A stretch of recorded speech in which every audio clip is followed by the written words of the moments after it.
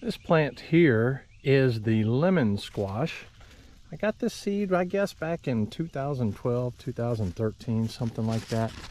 And I've seen online where I think Baker Creek, or Rare Seeds as they're also known, is growing it, but it doesn't look quite like mine that I originally had. So I was fumbling through my seed bank this early spring, late winter, and I'm like, I need to regrow that seed before it's not viable anymore.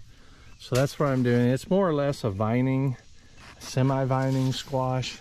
It's vining a lot for me because of the way I trimmed it, but yeah, it's got a great taste to it, and I just want to grow it to not only eat it, but to save the seed for to get fresh seed so I can grow it again later.